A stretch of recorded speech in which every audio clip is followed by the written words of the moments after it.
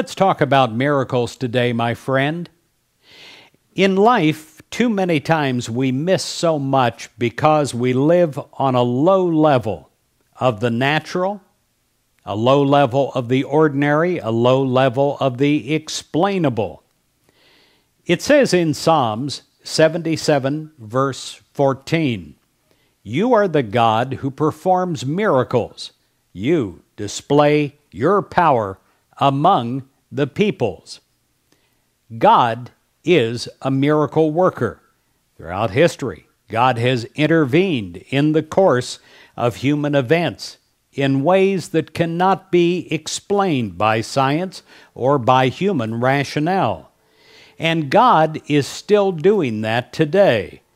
God's miracles, they are not limited to special occasions, nor are they witnessed by only a select few. God displays God's wonders all around us. The miracle of a newborn baby, the miracle of lives transformed by God's love and grace. Each and every day, God's handiwork is evident for all to see and to experience. Today, seize the opportunity to see God's hand at work. God's miracles come in a variety of shapes and sizes, and keep your eyes and your heart open. Pray to see God's miracles.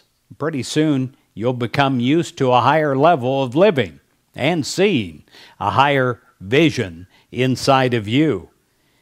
Be watchful, and you will soon be amazed.